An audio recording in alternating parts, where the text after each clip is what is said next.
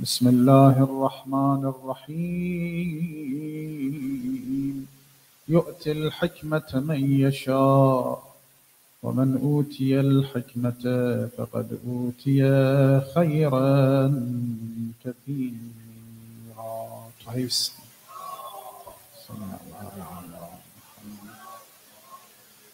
To hasten the reappearance of our beloved Imam, Imam Mahdi, recite the second salawat louder.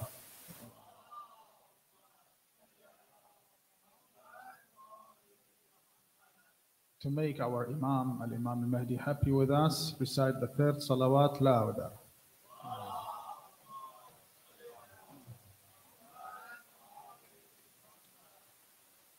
Alhamdulillah, Allah subhanahu wa ta'ala gave us the tawfiq and favored us with the tawfiq to see and observe the month of Ramadan again. And this is a bliss of Allah subhanahu wa ta'ala. Too many people that were hoping to see the month of Ramadan again, now they are under the ground. They are with their deed, whether it's good or bad. Alhamdulillah, Allah subhanahu wa ta'ala gave us the tawfiq to fast again, to have the opportunity to recite Quran again, to see and experience the very spiritual moments of this holy month. شهر دعيتم فيه لضيافة الرب. Allah subhanahu wa ta'ala invited all of you to be His guest in this month. In this month, as we have in our narration, it is Rabi'ul Quran. It is the spring of Quran. And that means actually, we as a human being, we as Muslims, we as followers of the Prophet and his progeny, if we recite the Holy Quran in this month, we can understand it and comprehend it better. Quran is Quran. There is no difference between Quran in this month and any other month. The difference is in our hearts, that our heart is being enlightened by Almighty God in the month of Ramadan, so we can comprehend the meaning of Almighty God's verses better and better. I want to talk about another topic. Quran is the book that we can take and grab in our hand.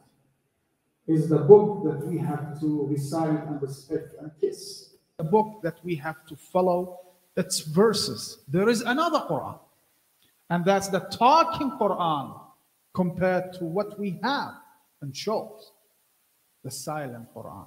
And that Quran is Ali ibn Abi Talib. If this month is the Rabi'ul Quran, the month, the spring of Quran, that we can understand Quran better, of course, in the month of Allah subhanahu wa ta'ala, the month that Ali ibn Abi Talib was martyred in, is the month of Ali ibn Abi Talib as well. We can actually know the commander of the faithful better in this month. Just think about the last moment of Amir al-Mu'mineen's life in this world, when he used to walk towards the mosque of Kufa and glorifying Allah, saying Subhanallah and Allahu Akbar. This month is the month of Ali ibn Abi Talib alayhi salam as well, and he was killed and martyred in the night of destiny.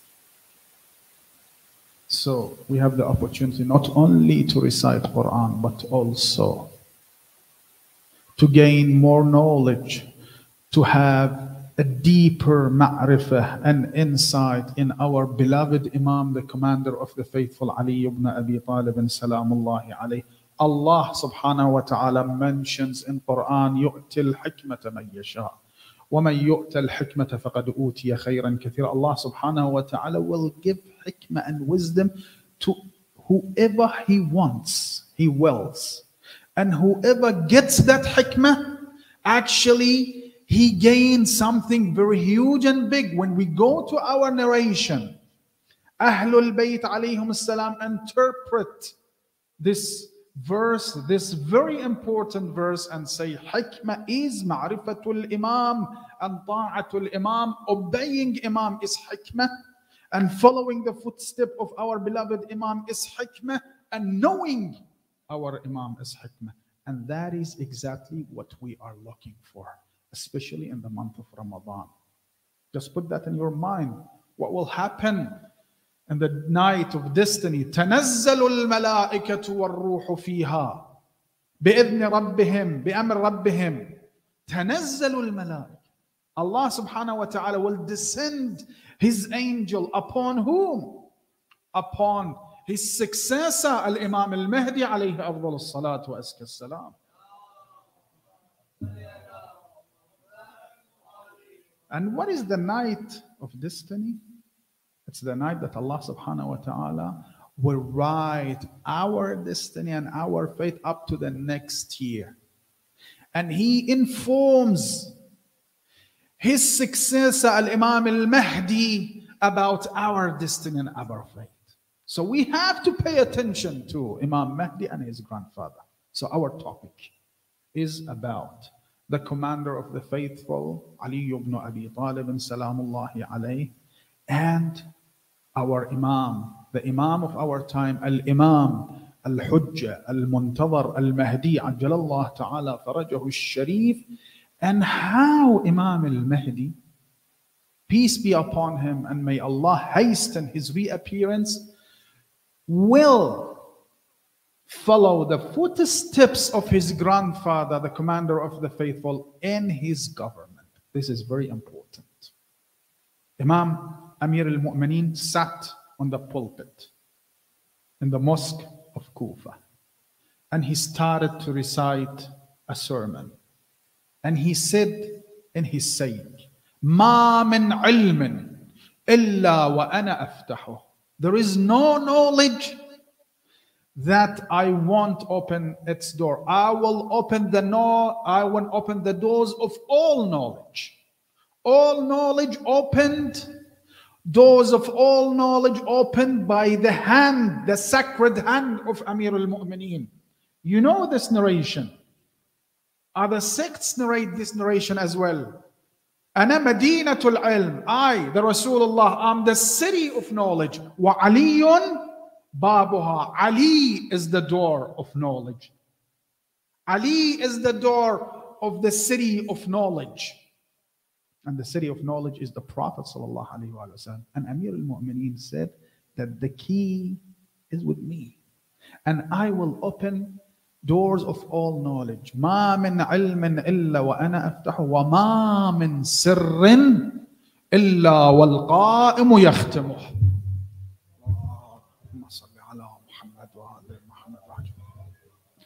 And there will be no secret. No secret. It means, in other words, it is secret now.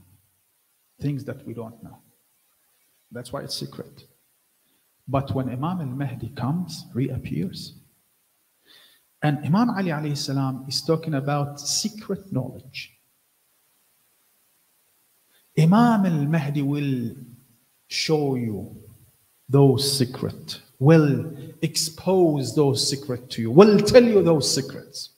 So there is connection between the door of the city of knowledge, the commander of the faithful, Ali ibn Abi Talib, and his grandson, Al-Imam Al-Mahdi, who will seal one day all secrets. In other words, who will teach you, make you learn and understand and comprehend all secret. وَمَا مِن سِرٍ إِلَّا وَالْمَهْدِيُّ عَلَيْهِ السَّلَامُ يَخْتِمُهُ. And this is important. This shows us there is a strong relationship between Imam al-Mahdi and Imam Ali. Of course, we are living in the era between the government of Imam Ali, which was in the past, and the government of Imam Mahdi, which will come. And it is important for us, brothers and sisters, to comprehend and to know how Imam al-Mahdi will rule. What Imam al-Mahdi will do. What will be his policy. Of course, in the era of Imam al-Mahdi will have enemies. We have to decide whether we want to be with Imam al-Mahdi or against him. No one gonna be neutral in the era of Imam al-Mahdi. And to behave ourselves, we have to know what prophets want to do. What is their intention? What are their duties? What they want from us. Allah subhanahu wa ta'ala mentions in the Quran, الَّذِينَ إِن مَكَّنَّاهُمْ فِي الْأَرْضِ أَقَامُوا الصَّلَاةَ وَآتَوُا الزَّكَاةَ وَأَمَرُوا بِالْمَعْرُوفِ وَنَهَوْا عَنِ الْمُنكَرِ وَلِلَّهِ عَاقِبَةُ الْأُمُورِ. Those, we give them the power to govern. What they will do? They will lead the prayers. They will help poor people. They will order people to do good deeds and avoid sin and evil deeds. This is exactly what Imam al-Mahdi will do. He won't give us, each one of us, a private jet and a luxury house on the beach. This is not the duty of Imam al-Mahdi. And that's why, because some people have that assumption, that prospect, that Imam al-Mahdi will come and give their desires and fulfill their desire. They give them what they want.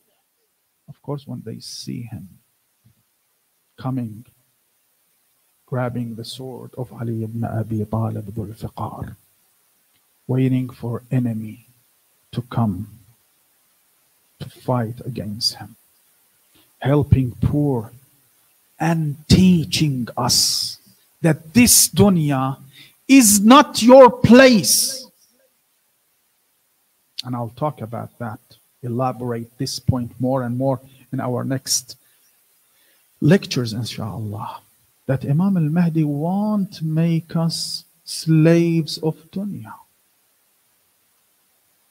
Of course, he will give us what we need, but he won't make us a slave of dunya. Rather, he will teach us that this dunya is the dunya that Allah subhanahu wa ta'ala is talking about in Holy Quran. Bismillah ar-Rahman ar-Rahim. إِذَا الشَّمْسُ كُوِّرَتْ وَإِذَا النُّجُومُ انْكَدَرَتْ. That the sun's light will be turning off one day. Stars will get dark because this dunya should get dismissed in the day of judgment. And it will be the day of akhirah, hereafter. So he won't make us slaves of dunya. And that's why some people, when Imam al-Mahdi reappears, they will stand up and beat his chest and tell him that, go back, we don't need you. We have our policies. We have our parliament. We have our laws. We have our traditions. We don't need you. We want to live here forever. We want to be slave of dunya, but Imam al-Mahdi will come and educate everyone that eventually he will end up dead. So how many houses do you need? How many cars do you need? How many cars? How many houses? Yes, I'll give you what you need. I won't let anyone to oppress you. I will break necks of all tyrants. But to make you slave of dunya, never. وَمَا خَلَقْتُ الْجِنَّ وَالْإِنسِ إِلَّا لِيَعْبُدُونَ. I've never created jinn and human beings but to worship me. And Imam al-Mahdi will do that. Will give us the platform, the atmosphere that we can, in that atmosphere, actually worship Allah subhanahu wa ta'ala. الَّذِينَ إِن مَكَّنَّاهُمْ فِي الْأَرْضِ أَقَامُوا الصَّلَاةَ. He will lead our praise and help poor people and orders us to do good deeds and avoid committing sins.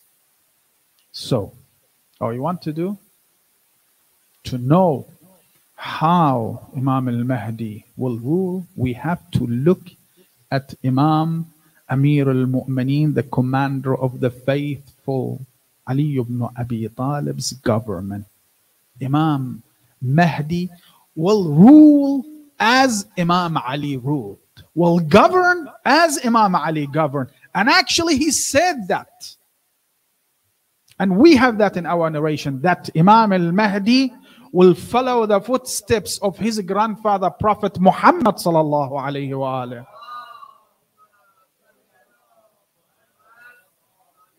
And footsteps of his grandfather, the commander of the faithful, Ali ibn Abi Talib. What about now? Now we are living in the era of occultation. And what does that mean? How we can understand the era of occultation. And this is very important, brothers and sisters. Just bear with me.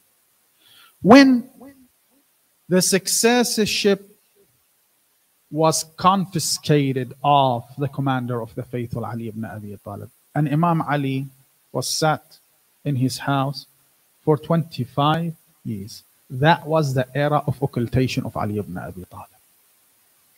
To understand the era of occultation of Imam al-Mahdi, you have to understand the era of occultation of Imam Ali. Was Amir al-Mu'minin sitting back in home, shutting his door off, doing nothing? Of course not. Of course not.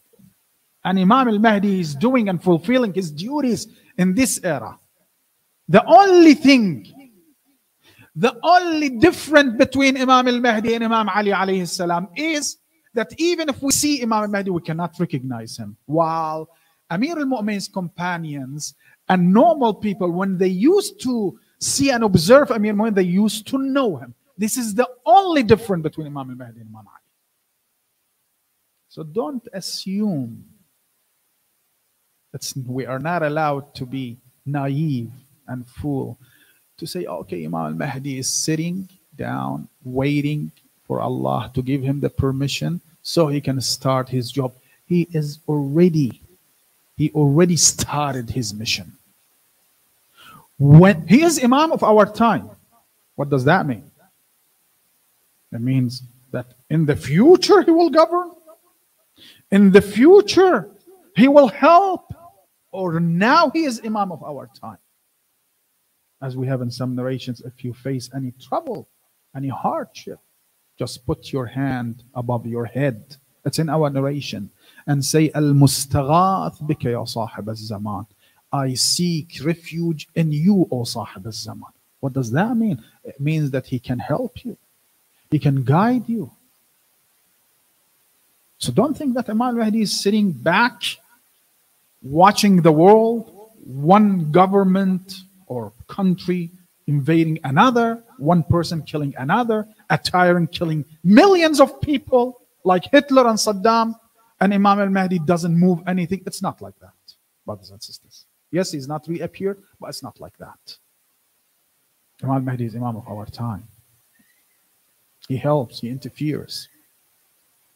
It's not like that he will be Imam. No, he is Imam. He is Imam. And that opened a very huge window for us to understand that we are already living under the shadow of Imam al-Mahdi. And Imam al-Mahdi alayhi salam is a bliss for us, as the sun is a bliss for grass, even if it's behind the cloud. فَإِنَّهُ كَالشَّمْسِ وَإِنْ جَلَّ لَهَا السَّحَابُ.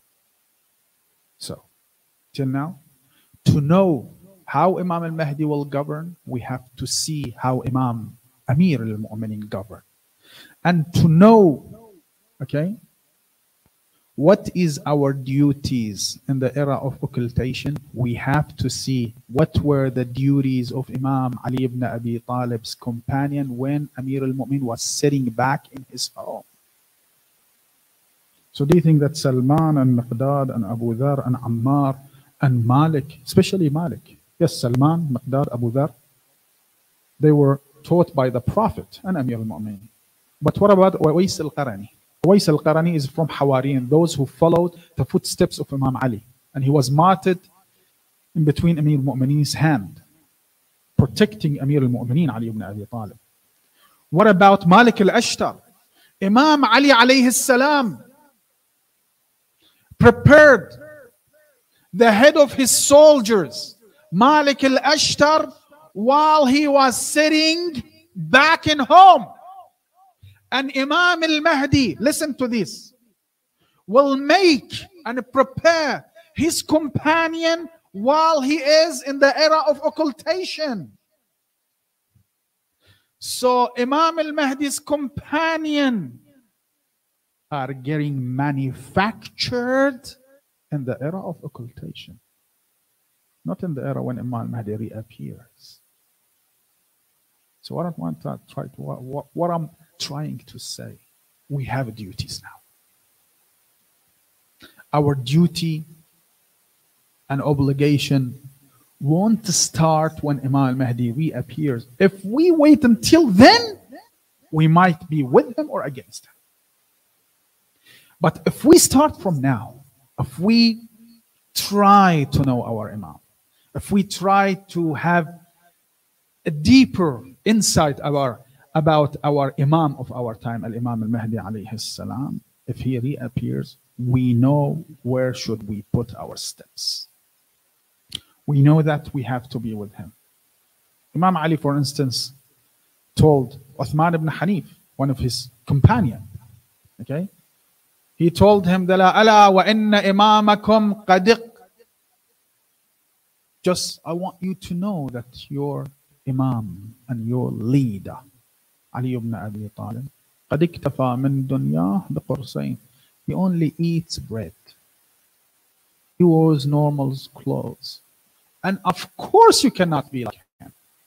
Why you cannot be like him? Because Imam Ali said in Nahj al-Balagha, لا يقاس بآل محمد أحد. There is no comparison between anyone and Ahlul Bayt. You cannot make any comparison between Ahlul Bayt and anyone, even if he's a prophet.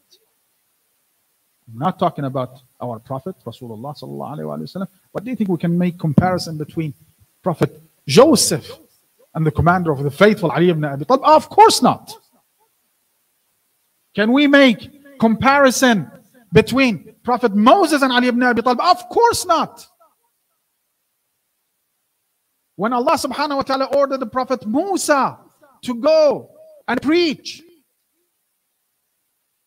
for the oneness of Allah, Prophet Musa in the Holy Quran, Allah subhanahu wa ta'ala says that the Prophet Musa, peace be upon him, said, "Oh Lord, I'm scared.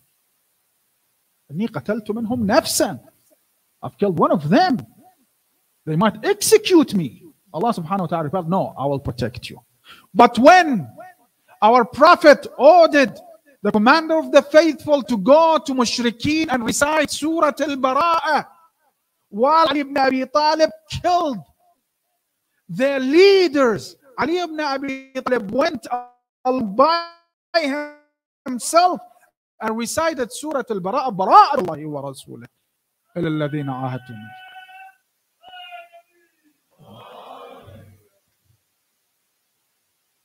Okay, let's stop by that. The last Friday of Sha'ban, when our Prophet started his sermon about the month of Ramadan. After he finished his speech, Amir al-Mu'mineen stood up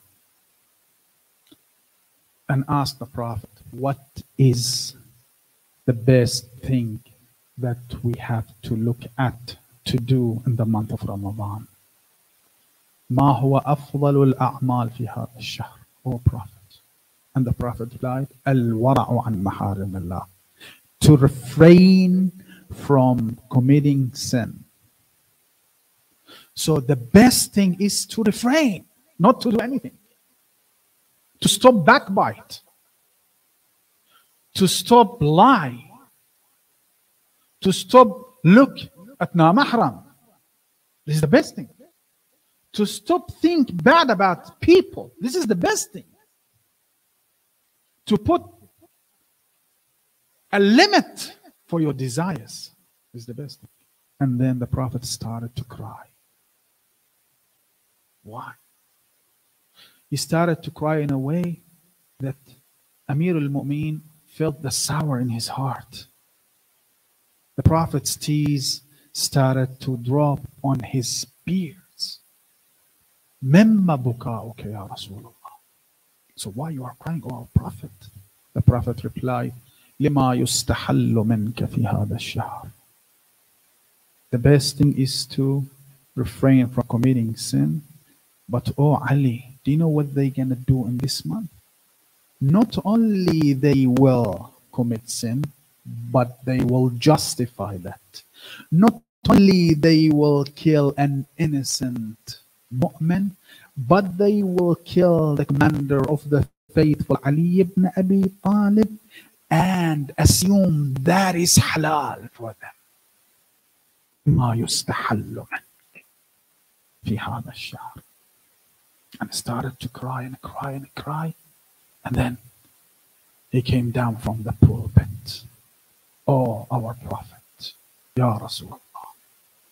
When you were watching the commander of the faithful, Ali ibn Abi Talib, sitting down and listening to your speech, when you used to watch his head, you used to watch the future, that one of Almighty God's enemy will strike the commander of the faithful with his sword from behind and will martyr the commander of the faithful, and you started to cry.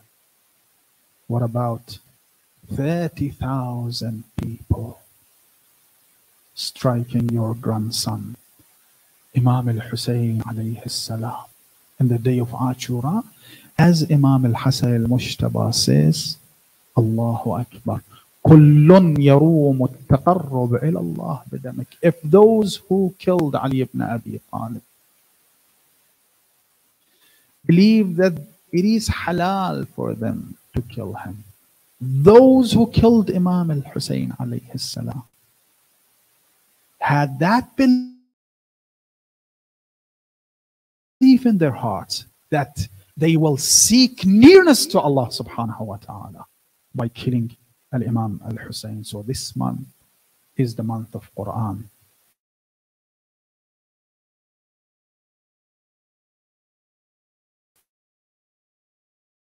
The silent on Ali ibn Abi of the future month of Imam al-Mahdi, because Allah subhanahu wa ta'ala descends.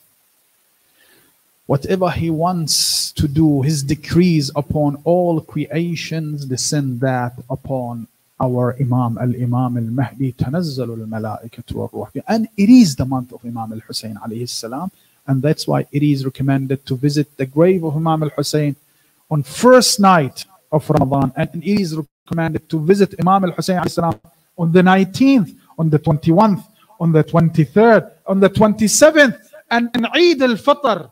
It is recommended the night of Eid al-Fitr, on the day of Eid al-Fitr, to visit the grave of Imam al-Hussein. So the month of Ramadan is a combination between Quran, the commander of the faithful, Imam al-Hussein, and our beloved Imam, al-Imam al-Mahdi. We all ask Allah subhanahu wa ta'ala to hasten the reappearance of our beloved Imam al-Mahdi, and to give us the tawfiq and favor us with the tawfiq to be one of his soldiers and one of those who get killed and martyred protecting him. هذا والحمد لله رب العالمين والصلاة والسلام على محمد